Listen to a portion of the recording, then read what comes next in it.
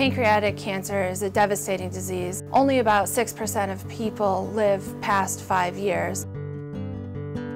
I'm Dr. Kimberly Ann Kelly, and I'm an assistant professor of biomedical engineering and resident faculty of the Cardiovascular Research Center here at the University of Virginia.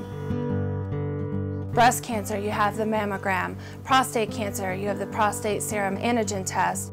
I would love for us to get there in pancreatic cancer.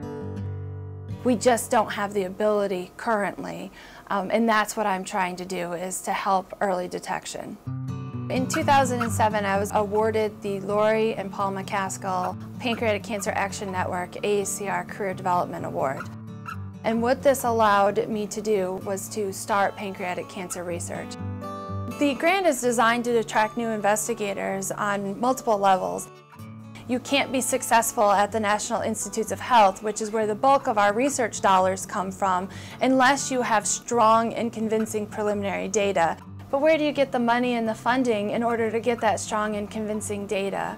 Private funding absolutely fills the void. The Career Development Award is instrumental in doing that and fulfilling the mission. The research that was funded through this mechanism was to develop a marker that would allow us to detect pancreatic cancer. We're going to start clinical trials with this agent. So in 4 years, we've been able to take it from an idea to actually something that we are going to use in patients. So this award was instrumental in getting this project off the ground and into the clinic.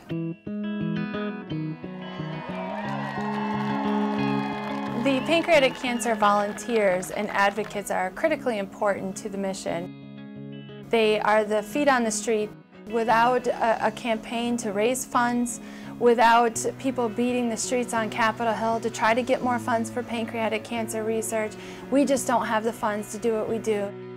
And if you shut down the labs and you shut down the science, there's no way we can move forward with a potential cure. Right now, it is extremely exciting to be doing this type of research.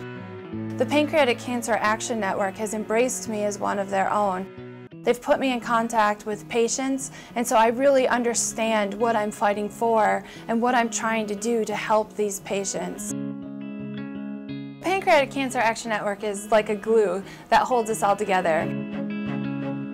Being awarded the grant has allowed me to pursue pancreatic cancer research and to help the next generation of people that will get pancreatic cancer is just an immeasurable gift.